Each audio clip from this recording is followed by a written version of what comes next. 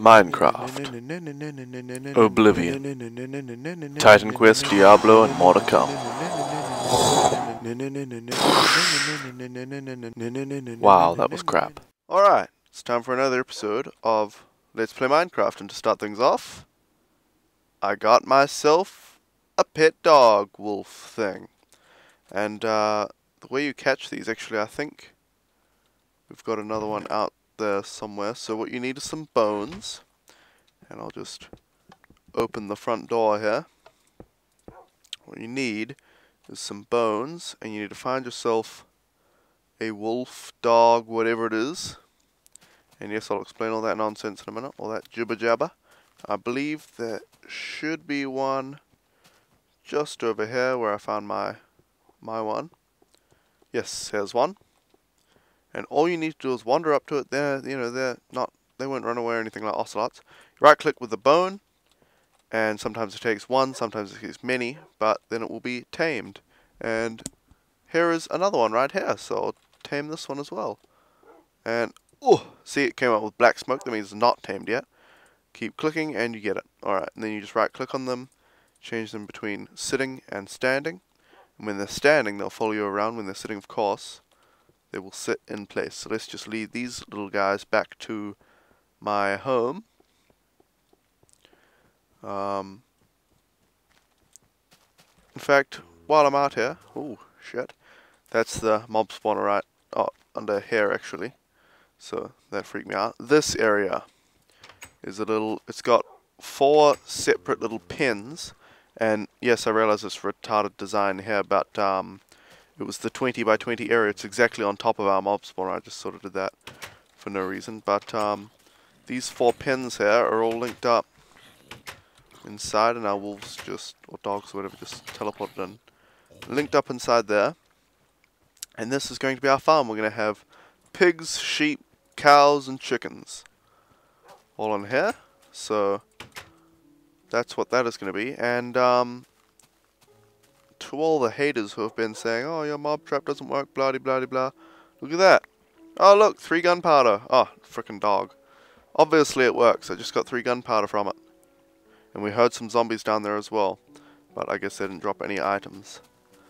So that music sounds really freaking loud, but it's the same configuration it was last episode, and it sounded alright. So I guess we'll leave it. And if it's too loud, just comment. Let's bring these dogs in here. Oh, get over here! Come on. All right, you can stay out there.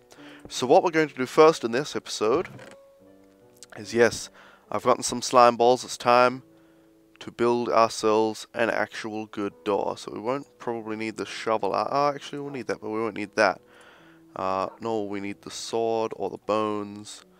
And we probably won't need these in our thing. I'll keep that in our inventory just so we can keep an eye on the time. And actually it is becoming nighttime, so we'll go to sleep so that we don't get, creepers sneaking up behind us and endermen and all that scary stuff coming up. And now what we're going to need for this will be some sticky pistons, some redstone.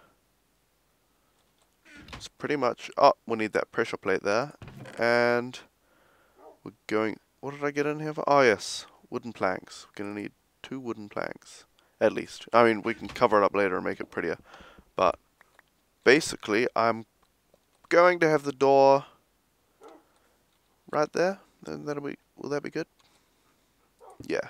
Alright, this should be good. Put the sticky pistons right there, and the door, so that'll extend out to cover this area when the sticky pistons are active. And what we need to do here, I think if we put a block there, then we can put a torch underneath it. Redstone. I'm just working this out as I go, by the way. I think we take a redstone, take a stick, make a redstone torch here, and let's make this dude sit down now that he's finally come in. And I didn't even need to activate the crafting table. Let's make a redstone torch here. And come on, come in, you little bugger. Come on. Alright, you can stay out there, whatever. And let's dig underneath. I think if I put a redstone torch, nope, okay, that'll only, I thought that would power this block, which would power both of them, but I was wrong. So let's put this back here and actually mine that block out. And I think this will work. Yes, okay, that powers both the blocks. So what we need to do here is get some redstone. Actually, I want to do some vertical wiring here. So now that we know that works, I'm going to need redstone torch here on this block. Let's just dig down beside it as well so we can see what we're doing. We're going to need a redstone torch on this block, and then we need to invert the signal again, so we're going to need a redstone torch down there as well. So we're going to need 2 more redstone torches, and for such a build we will need... Oh, he's coming! Yes, sit down. Dogs sometimes get very annoying, in case you haven't already noticed. And I'm sure you have. Let's make a couple of more redstone... Oh yeah, I was like, what am I doing with extra redstone torch already in here? But it's the one that we had on this block here. So we want to put a redstone torch there, and that should mean this one will still be on. Okay, that's good. And now what we need to do is lead this redstone wire, whoops, underneath the ground here, all the way back to where this pressure plate is. So it'll need to go, and actually that pressure plate's going to be, knocked off the block there for a second, but I'll put all the redstone wire down first, and then put all the blocks back in their proper place. And yes, this can go straight over here, and that should work just fine. Now what we need to do, we can actually put a sand block here. I believe it'll be held up by the torch. Yes, it will.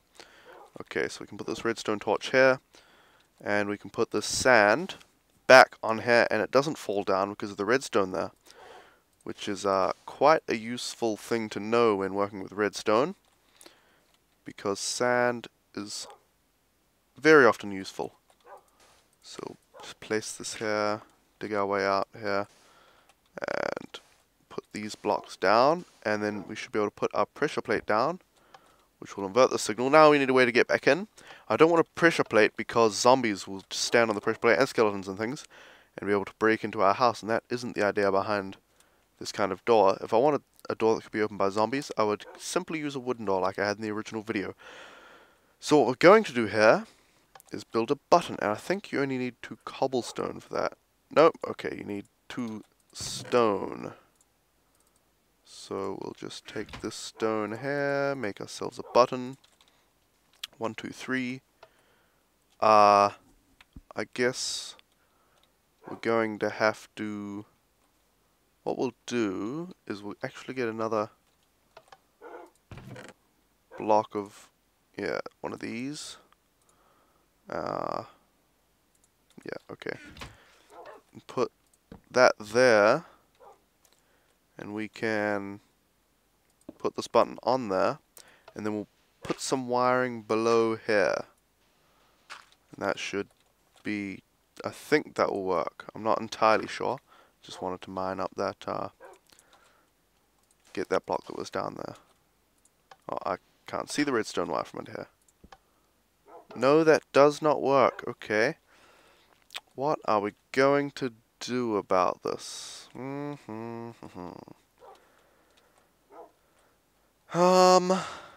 I suppose we could go...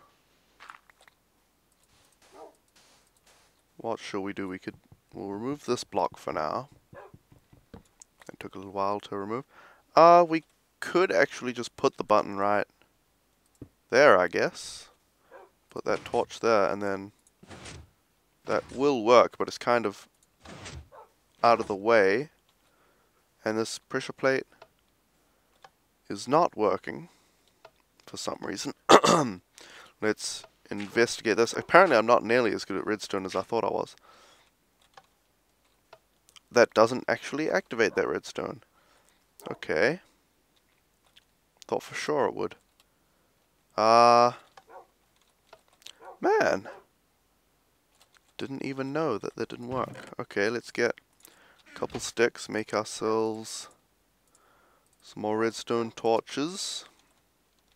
I guess if we put, whoops, a redstone torch under here, Actually, we'll remove this block, and we'll remove that, and we'll remove that, and remove this. And what we're going to do, I'm going to actually have to remove this. I don't know why I put this here in the first place, because we can just see the pistons without having to actually have anything on them.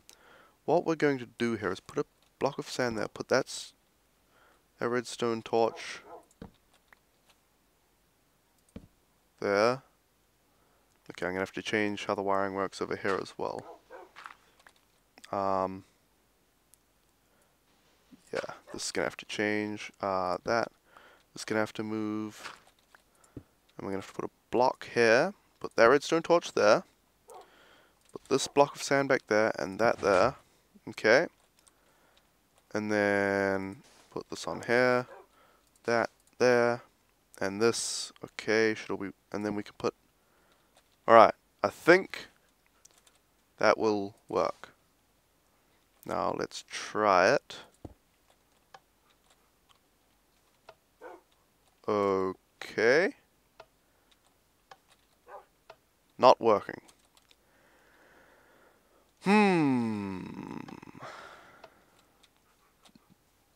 I really thought that worked. I guess... I'm sure this used to work. Maybe either I'm a noob or redstone has changed in the recent past. I'm going to cut out until I come up with another idea for this. Okay. I'm officially retarded. I worked out... Yeah, look at this. The original plan does work, but because of the way I originally had the redstone torches set up, of course, the redstone was already ignited, but now that I have the redstone torches set up that way, this should work just fine. So yeah, I'm absolutely retarded. Yeah, there you go. So now all we need to, I guess we can have that. I really don't like this button being right here, but I guess it's the only design we have right now. So I'll leave it like this for now, but it's going to be quite hard to activate the button and then get through. Maybe I can move this. Yeah, let's move this over to here. That redstone torch there. And then put the redstone, vertical redstone over here. So we're going to need, how do we do it over here? Okay, yeah. So we we just need to dig down here, put this redstone torch here. I'm not exactly sure if that will link up now that I think of it, but we'll just try it quickly anyway. And put the button back. Well, of course the button will work, but no, the pressure plate will not work like that. So what we're going to have to do is change the direction that the redstone takes at this junction and actually move it over that way instead. We can close up this nonsense, and yeah, it just needs to link up to here. That should work, I think. I'm fairly confident that that will work. Yeah, that one still works, of course. And yes, this one works. Okay, so let's put the planks down. And there you have it. A piston activated door, and I guess we'll just put some super ugly cobblestone here. Make it look really disgusting. Yeah, this will be perfect. Obviously, when I do a tutorial for this, it'll be a lot prettier. Let's, while we're at it, put some torches up on the roof here. Put a torch over there, and yeah, that is absolutely hideous. I mean, you could look at the house. Oh, even over here, it's absolutely disgusting. So let's just look at the house, like that. Ah, what a beautiful house you have, Ultima Nerd. You must be some sort of architect. Then we come around here and... oh! What an absolutely stunning house. You are a master craftsman, Ultima Nerd. But then you come around here and it is absolutely disgusting. So, aren't I just the trickster? Okay, well, as long as it works, we can exit pretty easily. We have to press a button to get in. That is fine. So let's deposit this nonsense that we don't need. Don't need this redstone. Put these back in our quick bar so that we have easy access to that sort of nonsense. And now, what we want to do, or depending on what time it is, and we've got plenty of daylight, is go and find... actually, I'm not sure if I have time for them in this episode. So, I'm pretty sure I'm just going to have to call it an episode there. I was going to go look for farm animals in this episode. But building this took me ages compared to what I thought. So,